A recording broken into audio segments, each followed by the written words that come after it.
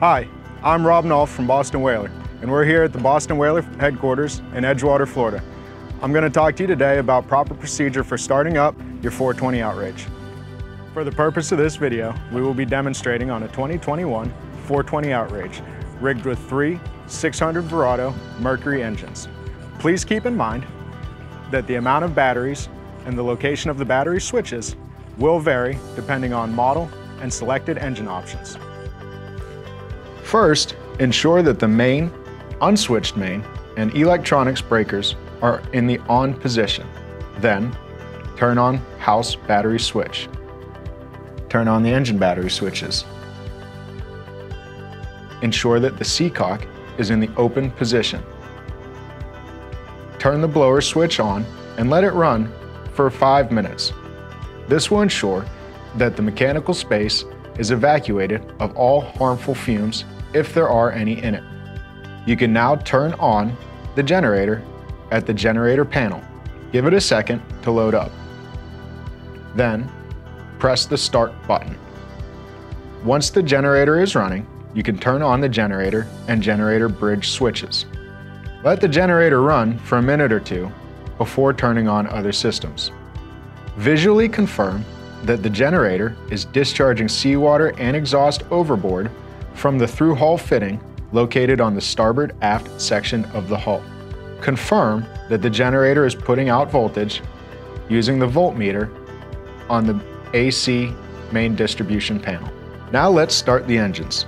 Ensure that the throttle levers are in the neutral position. Ensure that the battery switches are on. First, turn on the engine key. Then, turn on each engine's ignition switch. You should hear a single audible beep with the flip of each switch. This single beep is a confirmation of a system self-check.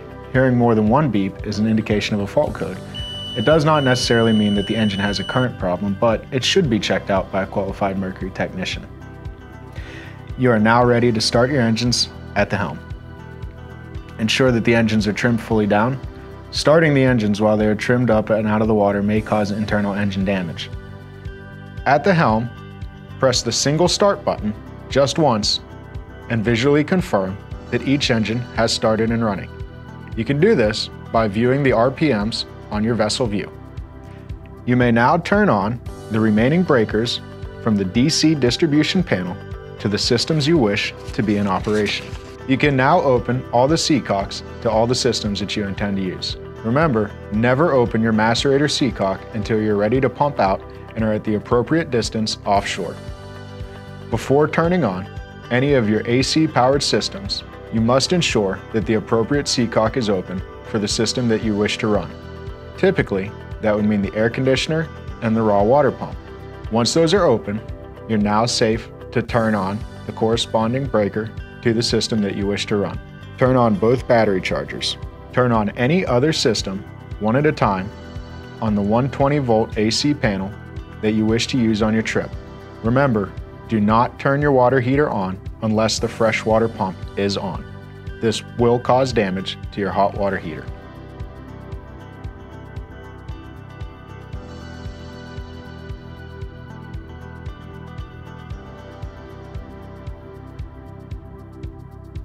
Thank you for taking the time to watch this video. If you have any further questions regarding this process or any other service-related questions, please contact your local authorized Boston Whaler dealer or service provider and visit our website, bostonwhaler.com.